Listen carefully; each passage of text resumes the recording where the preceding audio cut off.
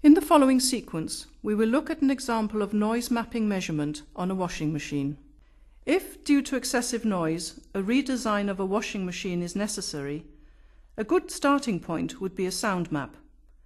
This could be done with the aid of an intensity probe and a robot, as shown here. The same setup can also be used to measure sound power according to the ISO standards. A sound intensity probe, mounted on the end of a robot arm, can be moved from position to position on all 5 sides of the washing machine.